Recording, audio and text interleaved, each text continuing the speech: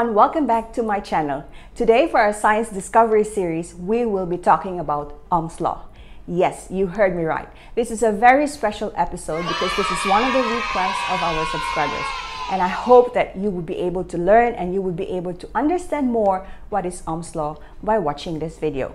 Before anything else, please do not forget, if you are new to my channel, subscribe it and click that notification bell so that you will know when the next science discovery episode be released.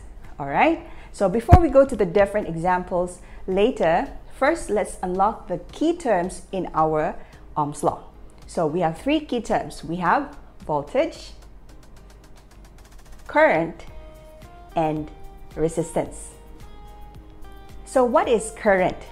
Current is the electrical charge or the electricity flowing in your circuit, while voltage is the electric pressure or the potential difference or the electrical potential of your circuit. So that's the pressure pushing your electricity, while resistance, from the word resist, so it's the opposition of whatever is flowing, it's going in opposition to it. All right, so let's use this analogy for voltage, current, and resistance. Let's say this is your current. So, and this tie is our resistance. This is a hair tie. And my pointing finger will be our voltage.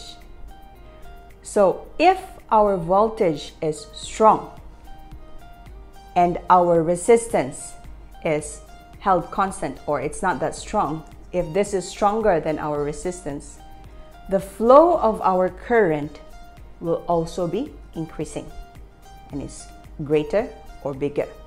Again, if our voltage is so strong over our resistance, the flow of our current will be increasing as well.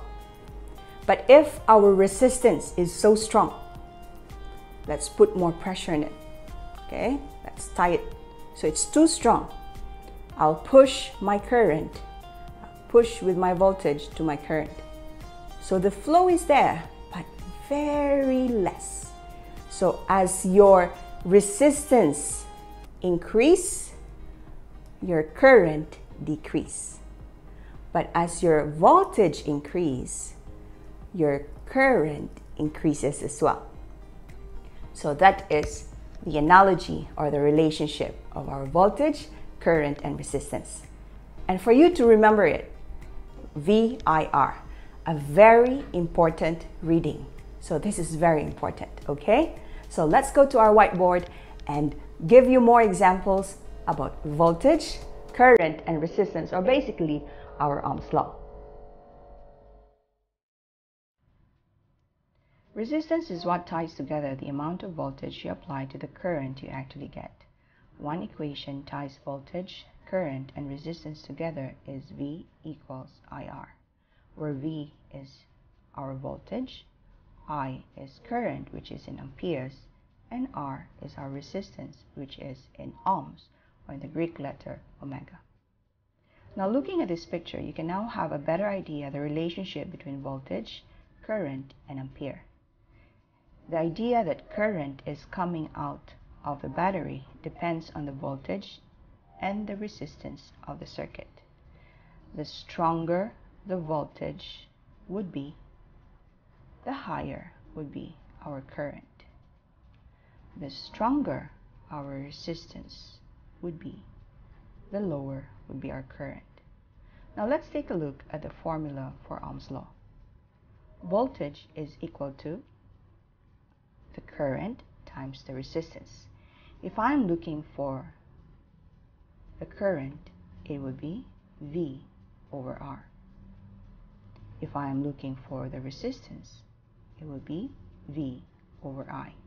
And of course, finding the voltage will be IR. Now let's go to our examples. A light bulb has a resistance of 240 ohms. Find the current when placed in a 120 voltage circuit.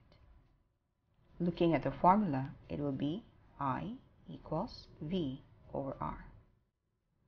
our voltage for this example is 120 V over the resistance would be 240 ohms. Therefore, the current flow is 0.5 amperes. Another example. The current in the coil of an 8 ohms loudspeaker is 0.5 ampere. Find the voltage across its terminals. Therefore, voltage is equal to IR. Substituting the value, our current is 0.5 ampere times 8 ohms. Therefore, the voltage would be 4 volts. Another example. Find the resistance in a circuit that has a voltage of 120 and a current of 4 ampere. Looking at the example, the formula that we need to use would be R equals V over I. Substituting the values, our voltage is 120 volts, and of course our current is 4 amperes. 120 divided by 4 will be 30, and the measure or the unit will be in ohms. Now let's take a look at one example of a series circuit.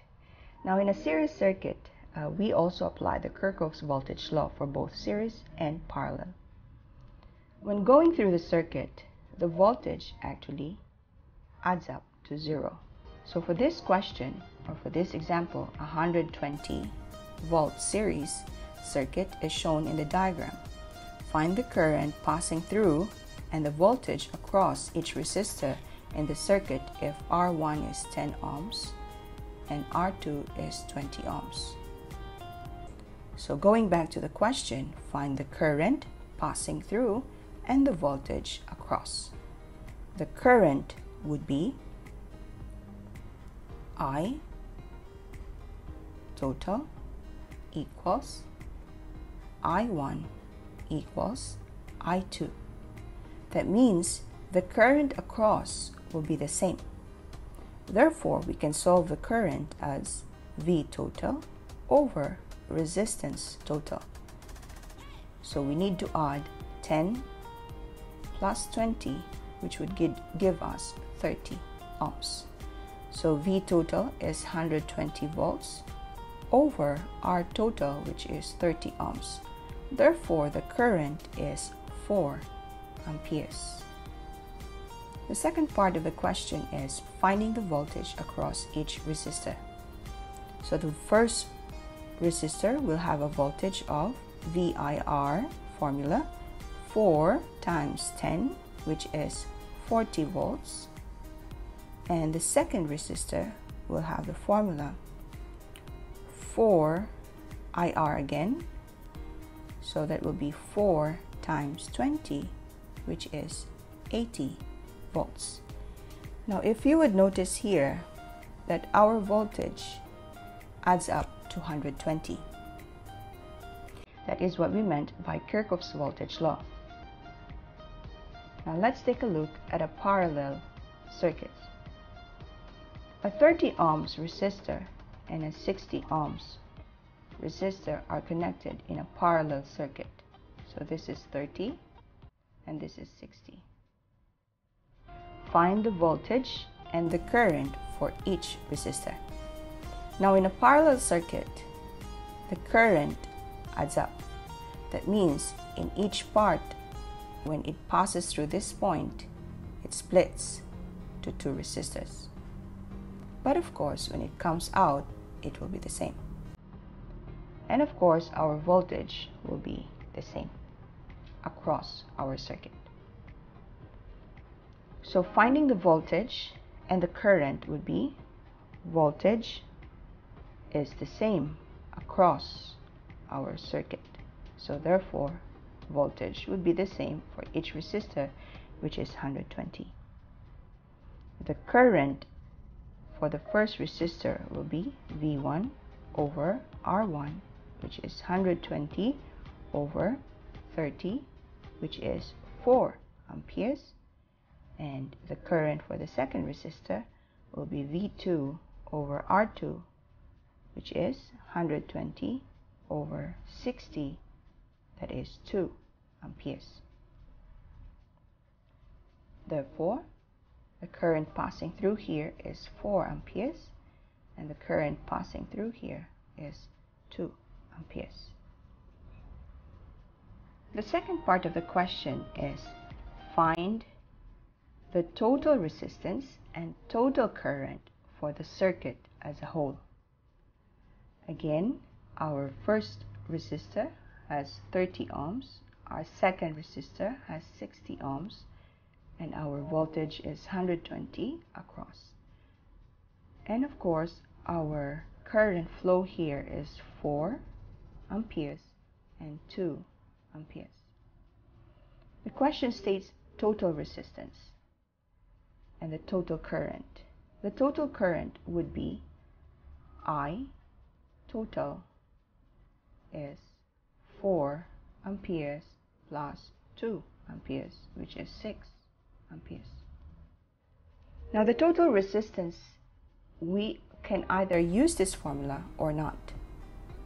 And I would suggest, if you cannot remember this formula, IR equals 1 over R and 1 over R2, I'd rather let you use R total equals V total over your I total. So our total voltage is 120 volts and our current, or total current, is 6 amperes. Therefore, our total resistance would be 20 ohms. Now this will be the same value even if I use this formula. And this is easier to use than the fraction form. So to find the resistance, the total resistance of a parallel circuit would be V total over I total.